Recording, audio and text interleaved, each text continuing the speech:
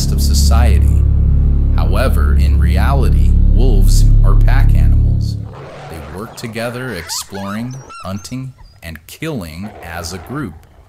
This is the type of animal that God has chosen to convey the image of the enemy slipping into the church unaware, an enemy intent on bringing doom to the flock, who does so while wearing a disguise. Matthew 7:15, beware of false prophets, which come to you in sheep's clothing, but inwardly they are ravening wolves. If you look for the lone wolf, you may never spot him. However, once you understand the tactics of the pack, of which he is secretly a member, then his camouflage vanishes. Today we are going to expose the wolf pack.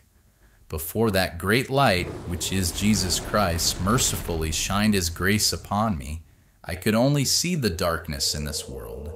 I saw it and I studied it. In fact, the Lord used this understanding to draw me to him. You see, even the darkness testifies of the light when you uncover that which the darkness attempts to conceal. Occult symbols, activities, and beliefs are thoroughly indoctrinated into our society. The threads of a Luciferian corruption are woven throughout various belief systems and practices, ultimately forming the basis of a wicked religion. Unsurprisingly, the enemy works tirelessly to try to knead this leaven into the dough that is our bread of life. And a little leaven leaveneth the whole lump. Galatians 5:9. Today we are going to unmask the ravening wolf. We are going to rip away his wool coat, leaving him exposed and desolate. Ephesians 5:11. Take no part in the unfruitful works of darkness, but instead expose them. I'm going to teach you basic core concepts of the enemy so you can understand the corrupt foundation on which the wolves stand. I show you this so you can recognize when they bring this poison doctrine into the church and oppose them. Today we fulfill 2 Corinthians 2:11, lest Satan should get an advantage of us, for we are not ignorant of his devices. And 1 Peter 5:8, be sober, be vigilant, because your adversary the devil, as a roaring lion, walks about seeking whom he may devour. And Colossians 2:8, beware lest any man spoil you through philosophy and vain deceit, after the tradition of men, after the rudiments of the world, and not after Christ. Beloved, guard yourselves to not be intrigued by what I'm about to show you. Put on the full armor of God. We do not venture into the darkness to chase after the shadows, but to shine a light on them, reprove them, and to vanquish them. I am only going to show you what I must in order to expose the wolf's mind, so that you can gain the advantage and skin the beast. Take up the shield of faith and the sword of the Lord, which is his word, and we will venture into the heart of the wolf den and remove their cover. There are a number of ancient practices and beliefs tied together by a serpentine knot. These schools of thought are practiced in the secret societies to this day and are woven into the fabric of society. Like hypnosis, these teachings from the enemy impact the beliefs and philosophies of all those not covered in the blood of the Lamb. Let's overview these belief systems and expose the Antichrist leaven which they espouse. Then we will connect all the dots, giving us a complete picture of the wolf, and allowing us to expose specific examples of when they've slipped into the church. We will begin our journey with a look at Hermeticism.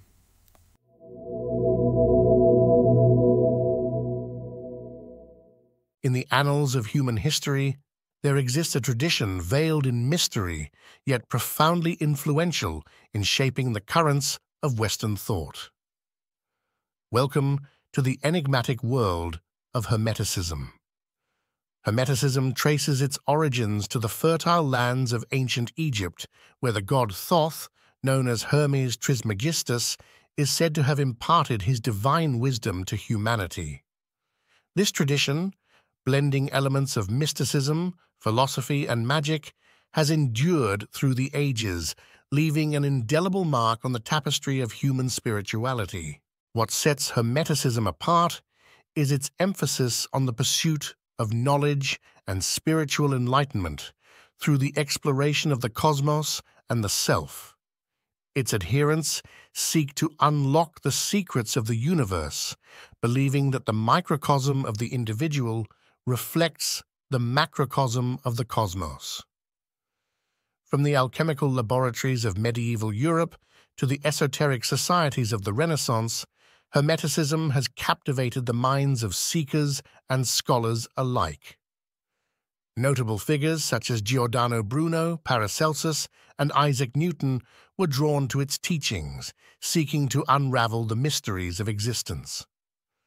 At the heart of Hermetic philosophy lies the principle of as above, so below, suggesting a correspondence between the celestial and terrestrial realms. This notion underscores the interconnectedness of all things, affirming the inherent divinity within each individual. Hermeticism espouses the idea that humanity shares in the divine nature, possessing the potential for spiritual evolution and enlightenment. Unlike the rigid dogmas of mainstream religions, Hermeticism embraces the notion of personal transformation and growth, recognizing that there are many paths to enlightenment. Unlike the dualistic worldview of some religious traditions, Hermeticism rejects the notion of a strict dichotomy between good and evil. Instead, it acknowledges the inherent ambiguity of moral principles, advocating for a nuanced understanding of ethics. In Hermetic thought, God is not bound by human conceptions of morality or limitation. Rather, the divine is seen as transcendent and ineffable, beyond the constraints of human comprehension. Furthermore, Hermeticism challenges the notion of divine judgment and eternal damnation, proposing instead a universe governed by cosmic laws and the principle of karma. As we journey through the labyrinthine corridors of Hermeticism, we are reminded of the perennial quest for truth and wisdom that transcends the boundaries of time and space. In a world shrouded in uncertainty, perhaps the teachings of Hermes Trismegistus offer a beacon of light amidst the darkness. Or rather, it's a beacon of false light. Let's see how you did at detecting the Antichrist leaven. There is a lot to unpack. There was its use of mysticism, philosophy, and magic, the pursuit of hidden and forbidden knowledge, the principle of as above, so below, which we also see reflected in the satanic Baphomet. We saw the many paths deception while we know that Jesus Christ is the only path. Did you catch the ambiguous morality? Everything is a shade of gray, where good can be evil and evil can be good. The scriptures read in Isaiah 5:20, "Woe unto them that call evil good, and good evil, that put darkness for light and light for darkness, that put bitter for sweet and sweet for bitter." You may have also caught the part about no judgment and hell. Keep these items in mind as we explore a couple more Western esoteric traditions. At the conclusion, we will have a base of knowledge to show you the key concepts of leaven that the enemy seeks to mix with our precious gospel. It is different than what most expect. Next up is a quick look at Kabbalah. Deep within the rich tapestry of Jewish mysticism lies a tradition both ancient and profound. Welcome to the mystical realm of Kabbalah. Originating in the esoteric teachings of the Jewish faith, Kabbalah is a path of spiritual inquiry and contemplation that seeks to unveil the hidden truths of existence. Its roots can be traced back to the dawn of Jewish civilization, where sages and mystics delved into the mysteries of the divine. What sets Kabbalah apart is its emphasis on the inner dimensions of Torah, the sacred text of Judaism. Through the study of symbols, numerology, and meditation, Kabbalists seek to forge a deeper connection with the divine and unlock the secrets of creation. Notable figures such as Isaac Luria, Moses de Leon, and the Baal Shem Tov were drawn to its mystical teachings, leaving an indelible mark on Jewish spirituality. At the heart of Kabbalistic thought lies the notion of Ein Sof, the infinite and unknowable essence of God. From this boundless source emanate the 10 Sephirot, or divine attributes, through which the universe is created and sustained. Kabbalah teaches that humanity shares in the divine nature, possessing a spark of the divine within each soul. Unlike the anthropomorphic depiction of God in some religious traditions, Kabbalah emphasizes the transcendent and ineffable nature of the divine, beyond human comprehension. In Kabbalistic thought, the universe is governed by the principle of tikkun, or spiritual repair, wherein each individual plays a role in the ongoing evolution of creation. This concept underscores the interconnectedness of all beings and the responsibility to act with compassion and righteousness. Unlike the concept of eternal damnation in certain religious doctrines, Kabbalah posits a universe governed by divine justice and mercy. Rather than punishment, the focus is on spiritual growth and transformation. This was a good second video to review because the leaven was more subtle. Because of this tradition's ties to Judaism, some of the concepts seem familiar and are acceptable. For instance, the reference at the end to God's divine justice and mercy. That is an accurate description of our Father. However, His divine justice required the spilling of His Son's blood and the separation of sheep from goats. The devil was in the details. Titus 1:13-14 reads, "This witness is true. Wherefore rebuke them sharply, that they may be sound in the faith, not giving heed to Jewish fables and commandments of men that turn from the truth." Let's review some of the main points we just heard. Kabbalah, like Hermeticism, focuses on the pursuit of secret knowledge for the purpose of self-evolution. Isaiah 45:19-21 reads, "I have not spoken in secret, in a dark place of the earth. I said not unto the seed of Jacob, Seek ye me in vain. I, the Lord, speak righteousness. I declare things that are right." Followers of Kabbalah believe in a universe created and sustained not through God, but through 10 attributes, thus putting the force of the Creator above the Creator Himself. They also see this force of God as impersonal rather than as our Father. Furthermore, Kabbalah sees humans as playing a role in creation, despicably putting us on a more even plane with God and feeding into all kinds of little gods, leaven. Finally, again, we see the absence of judgment in hell, hearkening back to the lie of the serpent in the garden who hissed, "You will not surely die." Buckle up as we next cover Gnosticism before we directly address the leaven that is seeped into the church. In the shadowed corridors of ancient wisdom, there exists a tradition both enigmatic and profound. This is the mystical world of Gnosticism. Emerging in the early centuries, Gnosticism represents a diverse array of mystical teachings and spiritual practices. Its origins shrouded in mystery, Gnosticism flourished alongside early Christianity, offering seekers an alternative path to enlightenment. What sets Gnosticism apart is its emphasis on gnosis, or direct experiential knowledge of the divine. Rejecting the dogmas and hierarchies of conventional religion, Gnostics sought to transcend the material world and commune with the ineffable. At the heart of Gnostic philosophy lies the notion of the divine spark within each individual. In contrast to the doctrines of original sin and redemption found in Christianity, Gnosticism teaches that humanity possesses a divine essence trapped within the confines of the material world. Gnosticism emphasizes the inherent divinity of humanity, teaching that salvation comes through the awakening of the divine spark within. Unlike the omnipotent and omniscient God of mainstream Christianity, Gnosticism portrays the divine as transcendent and unknowable, beyond human comprehension. In Gnostic cosmology, the material world is often depicted as a realm of illusion and suffering, governed by archons or malevolent cosmic forces. Salvation is achieved through enlightenment and liberation from the constraints of the physical realm.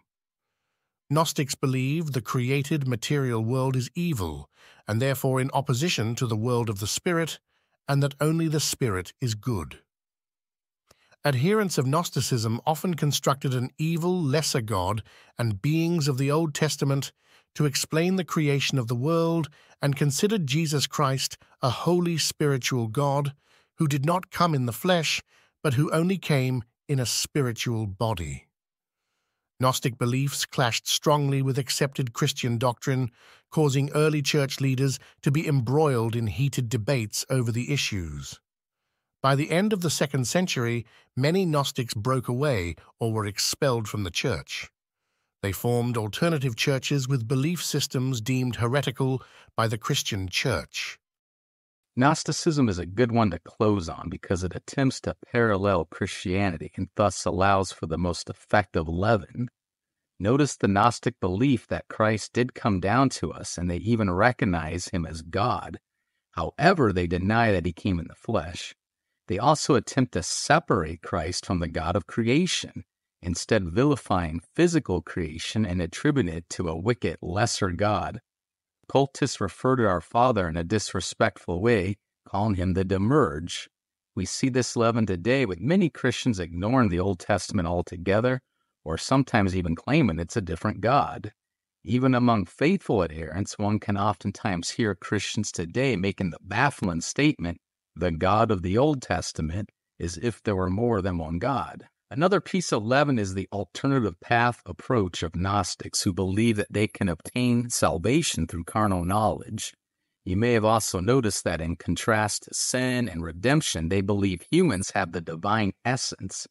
This speaks again to all sorts of little gods heresy.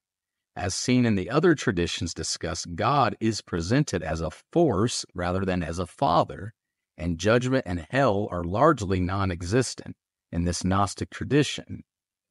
Now that we have a base understanding of the corrupt overlapping beliefs in the occult system, we can list out the 13 key pieces of leaven that we see again and again. Wolves in sheep clothing enter into the church and attempt to indoctrinate us with the following. Number 1, they attempt to elevate man. This is very similar to what we see in the beginning with Satan wanting to have his throne up to be like the Most High God. Number 2, downsizing God. On the same vein of thought, in order for one to pretend to be equal to God, they must elevate themselves or bring God down. Occultists attempt to do both through subtle doctrine. Number 3, God as a force and not as a father. We see this again and again and again in occult tradition after occult tradition, and this leaven has entered the church as well. Number 4, many paths or a broader path to salvation. We know that Jesus is the only way. Occultists try and broaden things up, and one way to do that is for them to state that Jesus is the only way, but then they show that there are many ways to follow Jesus and to know Jesus, and so they try to broaden the doctrine on the other side. Number 5, self-help instead of self-denial.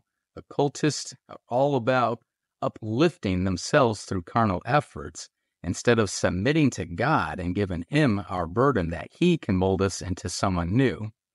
Number 6 is hidden knowledge.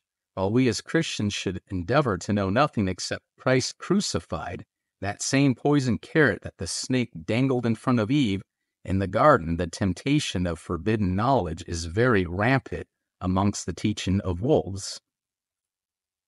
Number 7, a de-emphasis on sin. We saw again and again and again in these different traditions that sin is either minimized or even made to be something that's gray and cannot be told good from evil. Number 8, little to no judgment. Along the same vein of thought, when you can minimize sin, then the judgment for God that comes in regards to sin, if you have not repented and received Jesus Christ, is also minimized. Number 9, God's wrath is greatly downplayed. It's ignored in these traditions, and even though it's a very prominent part of the Bible, his holy and righteous wrath and judgment upon the nations, both in this world and in the age to come, his wrath and his judgment that is poured out upon the inhabitants of the earth and the unfaithful angels from heaven, is largely ignored. And so you will see these wolves downplaying it, or sometimes they just avoid talking about it or talk about as little as possible. Number 10, hell or the lake of fire is greatly minimized by these wolves. Again, it's something that they just won't talk about much, or they will minimize it, or using one of the other tactics, they'll try to make it more of a human state and take God out of it, separate God from it completely. Number 10, moral ambiguity.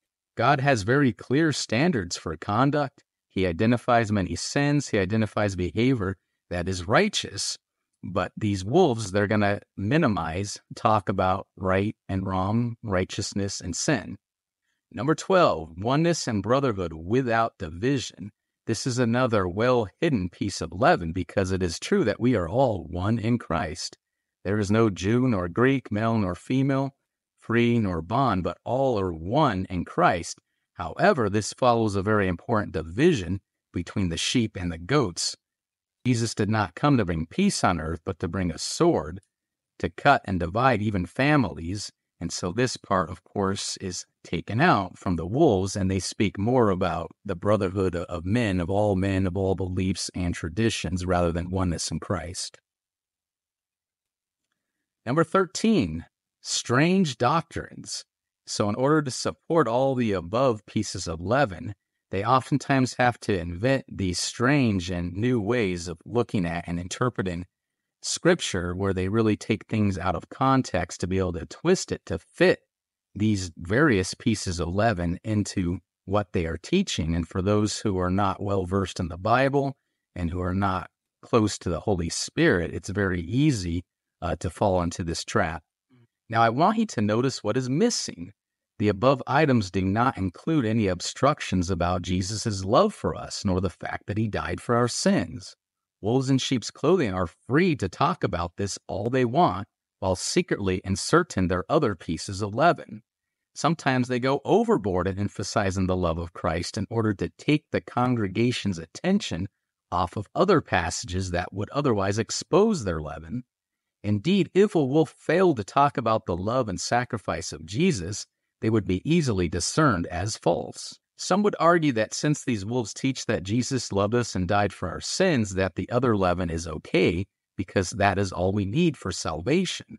However, as usual, the devil is in the details. We must believe in Jesus to be saved, the true Jesus. If a wolf can get you to put your faith in his corrupt, fake version of Jesus instead, then you'll be damned unless you repent. Remember, the Scriptures warn that many false Christs will come. Indeed, these false Christs are being taught from the pulpit today. If you are following a Jesus who takes the spotlight off of God in order to shine it on man, then you are not following the Jesus of Scriptures. If you are following a Jesus who never preaches against sin and offers a broad path to salvation, then you are not following the Jesus of the Bible.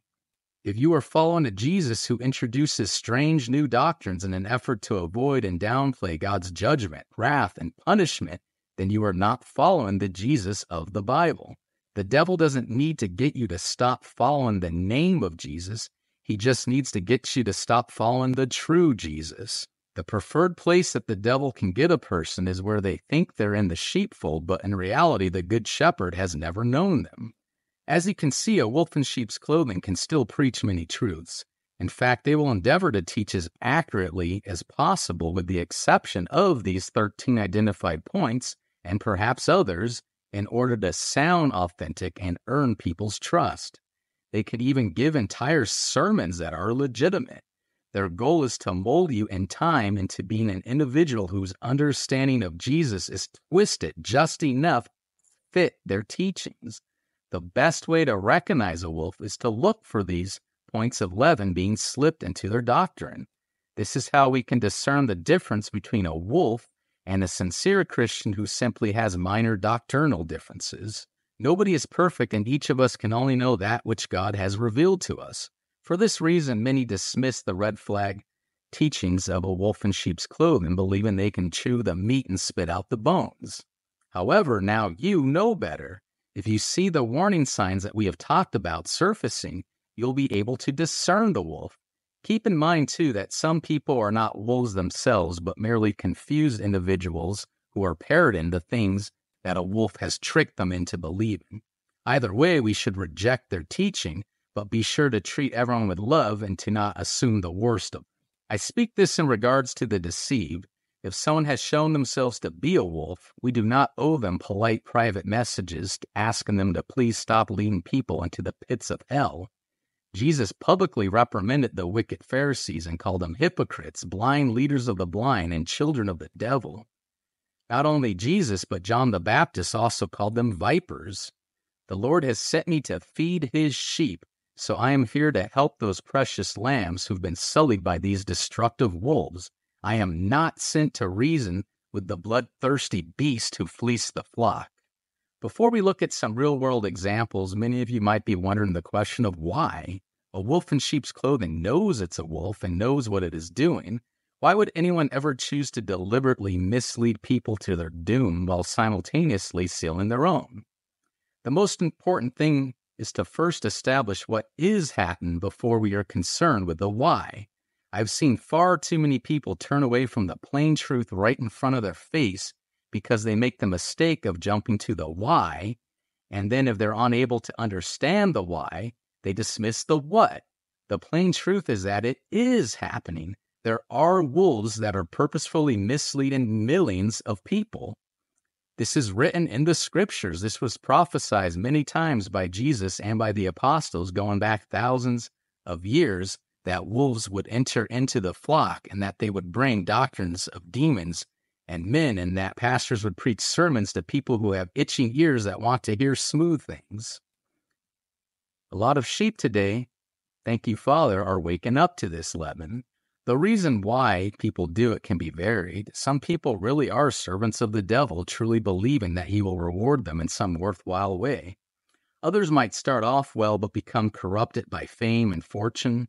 With fame comes pride, and pride is a powerful destroyer of men, while the love of money is the root of all evil. When someone grows in influence and prestige, the secret societies are bound to move in.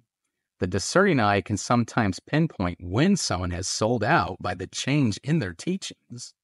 None of this should come as a surprise to us, nor be dismissed as unfounded conspiracy. The scriptures tell us who the God, lowercase g, of this world is. They also tell us that the entire world is under the power of the evil one. And this was written thousands of years before the prince of the power of the air literally had control of what is shown on the airwaves. Many sheep are waking up to the reality of this world and are starting to notice what time it is. Praise Jesus for that. So let's look at some real-world examples of this wolf's leaven in action. So God created man in his own image. In the image of God created he him. Male and female created he them. Now that's interesting, because if everything produces after its own kind, we now see God producing man. And if God now produces man and everything produces after its own kind, if horses get together, they produce what? And if dogs get together, they produce what? If cats get together, they produce what?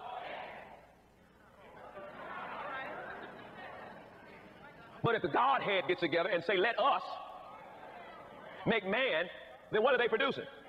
They're producing gods. Now, I got to hit this thing real hard in the very beginning because I ain't got time to go through all this. But I'm going to say to you right now, you are gods, little g. You are gods because you came from God, and you are gods. You're not just human. The only human part about you is this physical body that you live in. And I'm really coming with a humble heart saying, I actually don't know why you didn't intervene. And I'm having an honest conversation with God. And I'm saying, I'm letting you use your all-knowingness now. I'm opening my heart and I'm saying, use your all-knowingness in me. Know my heart. David said it this way, know my heart and search my ways. If you see anything wicked in there, go ahead and take it out. I just realized that God actually needs permission to do that because he relegates his all-knowingness to my will when it comes to my life. And God goes, I would love to know you, but I'm waiting for you to invite me in so I can see what's happening inside of you. Not how God sees you that determines where your life ends up. If it had been, Moses wouldn't have died in the wilderness. It's not how God sees me. It's how I think God sees me that determines where I end up. That's the power to take life, but he can't. He got the power to do it, but he won't. He's bound. He can't. He says death and life is in the power of whose tongue? Yours. You ready for this? You want something that'll knock your lights off? You choose when you live. You choose when you die. The power of God was in Jesus. The healing power of God. The restoring power of God. The same power that made demons flee was in Nazareth, but Jesus could not release it because it was trapped in their unbelief. And there's one thing that even Jesus can't do. One thing that even the Son of God can't do. Even Jesus cannot override your unbelief.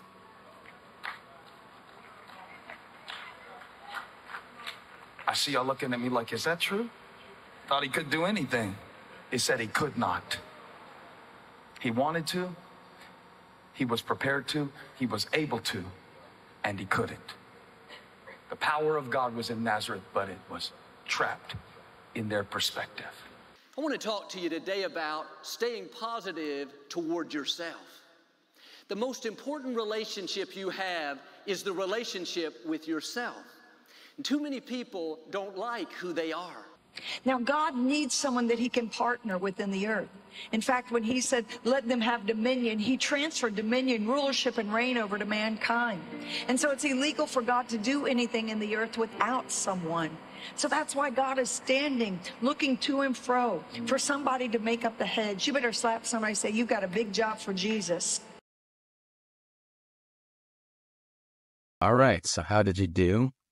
That should have been some of the more easy leaven to pick out. In fact, anytime you can just show a quick soundbite and it's right there in the open, it's going to be easier to discern. And most of these were around points 1 and 2, where they are trying to question or diminish the sovereignty of God while elevating that of man. And that's one of the most common ones that you will see done, probably the most common leaven that's being put into the church, and it's a deadly one. I mean, understand, you have to have the right relationship with God. A prideful person who thinks that God is dependent on them is not going to strut into heaven on the day of judgment and have a place found there. We have to be very humble and understand that we are completely dependent on God for everything. Every breath we take is a gift from God. He decides when we're born. He decides when we take our last breath, and the only thing that matters is what he thinks of us. God is perfect and holy and complete on his own. Prior to completing man, he was lacking of nothing. It is a wonderful honor and privilege that God calls on us to serve, to be able to serve him. It's such a privilege to be able to worship him, to praise him, to pray to him, and for him to hear our prayers. It's a wonderful privilege. He does not need us. He is not dependent on us. It's completely the other way around. We are dependent on him for everything. All power, all holiness, all glory, all thanks to God forever in the name of Jesus Christ. That is the correct understanding of our relationship with God. And you can probably tell the words I'm speaking are really the opposite spirit of what you saw in these clips that I played. And so I want to dive into this a little bit deeper, because I think a lot of you could recognize that leaven very easily. You might have recognized some of the individuals you saw there as wolves, but it can be more difficult to discern than those little clips there. Sometimes you can't discern it from one clip. You have to look at the full teaching, or you have to even look at a collection of teachings to see what they are talking about and what they are not talking about. And I'll just give you an example here so you can understand what I'm driving at. Suppose I was teaching someone who didn't know anything about Jesus. They just heard about him. And I read some Bible verses to them because they want to understand how many people will be saved. And supposing I read the Bible verses to them that say it's the will of God that all be saved. And I read the Bible verse that talks about how Jesus died for the sins of everyone. I read the Bible verse about how great and bountiful God's mercy is, and then I just stop there. Okay, that individual, not having any other knowledge of scriptures, might come to the conclusion that everyone is saved, or certainly most people are. That's because in this example I'm given, I didn't mention the verse about it being a narrow path and few who find it, whereas the path that leads to destruction is broad and there are many who go in that way. And so we know that the majority of people are not going to turn to Jesus to submit to him, to receive his grace and to be saved.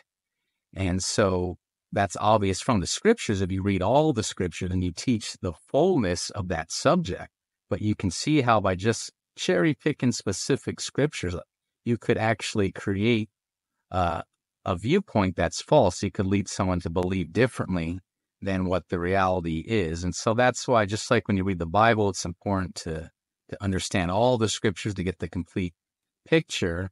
Same thing with teachers. You have to look at not just what they're saying and, okay, is that correct? Are they quoting from the Bible? But are there some things that they're not saying? Are there things that they're really going out of their way to not say? And so when you take this list of 13, 11 points, that's what's really going to help you to drive that home, because you can hone in on those specific subjects and see, this individual really seems to be avoiding talking about, point 6, 7, 8, 9, 11, and however many of them on there. You'll start to see the leaven by what they won't talk about, or what they diminish talking about, minimize how much they talk about. Some individuals have even built entire ministries based on one particular point of leaven. And so let's briefly overview some of the more prominent ones. So the first one that comes to mind is prosperity gospel.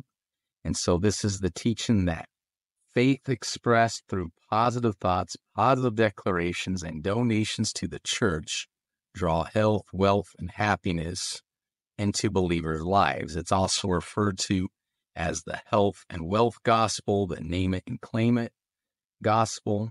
Central to this teaching are beliefs that salvation through Jesus Christ includes liberation from not only death and eternal damnation, but also poverty, sickness, and other ills.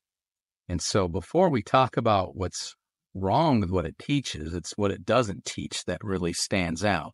So a prosperity gospel preacher is not likely to preach about persecution, about picking up your cross and following after Jesus, about how because the world hated him first, it will hate you.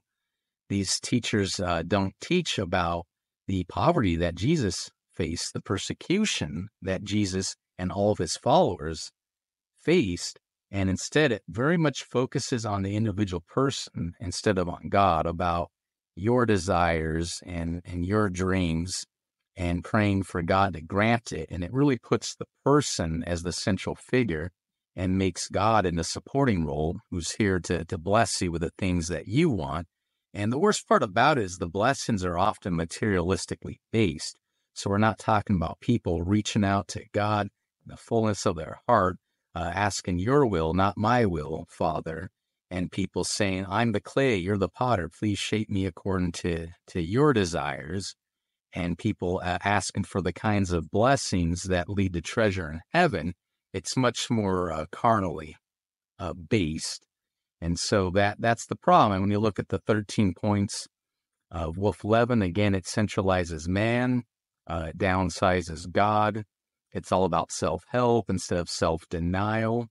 It de-emphasizes sin because it's focused not on correcting things about us that are not pleasing to God. It's all about changing our lives, changing things in our lives that are not pleasing to us. You see how it completely reverses the dynamic that we should be focused on first and foremost. And of course, this type of gospel, it doesn't talk much about judgment and God's wrath. It's only about his blessing. And so it just, it incorporates a whole bunch of these 11 points that we see are very prominent pillars of these corrupt mystery school belief systems that are really being brought into the church under the guise of an approach to Christianity. But it's really an approach that's taken people away from Christianity. It's mixing two schools of thought. It's trying to mix the salt water and the fresh water, which cannot be done. Another one is the word of faith movement. And so it might mean different things to different people. At the heart of the Word of Faith movement is the belief in the force of faith. And so right off the bat, we have that, God almost as a force rather than a father, or the force, the power of God, power of faith being put above God.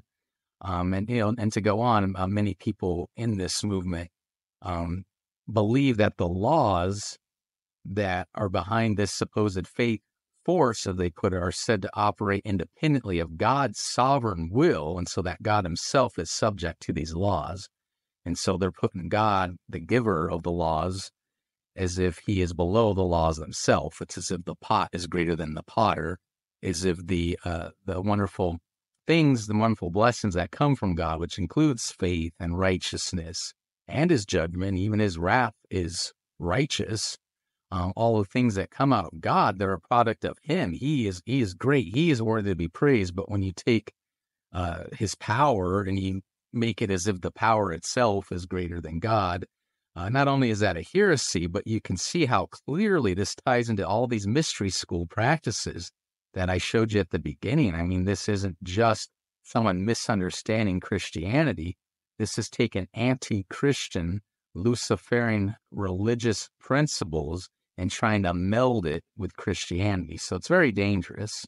And when you talk about this idea of using this faith force as if faith is a force that can be wielded by the individual, not God's sovereignty, but this force is what the focus is on. It's very similar to what you see in the Star Wars movies. And people don't realize that those are actually very occultic in their nature and their meaning. And it actually lines up with these mystery school religions, as you can see. And so I look at the stuff in the world that people think, oh, well, it's just mindless entertainment. And I see that there's a message behind it. There's indoctrination behind everything. Everything in Hollywood is programming. And, it ruins movies for you in a good way when you figure that out, that it's just programming and you don't want to be subjected to it anymore. But as you start to understand these points of leaven, you'll start to see it in many, many places so intricately threaded throughout all of our society.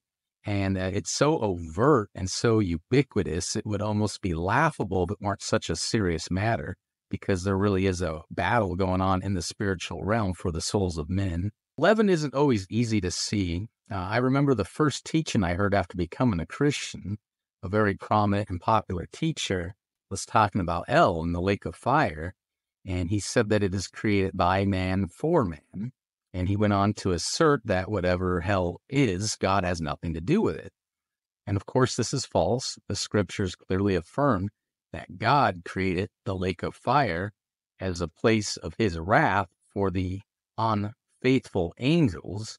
And it's Jesus who all judgment has been given to, who will decide who goes there ultimately. So the lake of fire was neither created by man nor for man. What is most disturbing about this teaching is that this person knows better. This individual knows the Bible really well, and so it begs the question of why he was laboring so hard to try and create this new dichotomy. And so most people dismiss this strange teaching as an unimportant doctrinal difference. After all, we are saved by faith in Christ, not faith in nor knowledge of hell. The reason I will not overlook it is because it checks the majority of the 13 boxes of wolf leaven. It makes man bigger and God smaller. It diminishes God's righteous judgment by attempting to divorce him from the single biggest judgment decision in history. It downplays God's wrath and minimizes hell, since the lake of fire is the ultimate carrying out of God's wrath. It de-emphasizes sin, since the single biggest consequence of unrepentant sin, the lake of fire, is attempted here to be severed from God's wrath. It also qualifies as a strange new doctrine. This single teaching hits on 7 of the 13 points I've categorized from corrupt mystery school teachings. And so if you apply these principles that I'm teaching, you will start to see the leaven more often. It is not my intent to steer you away from anyone. My only intent is to share knowledge and understanding of how wolves operate so you can better discern their leaven on your own.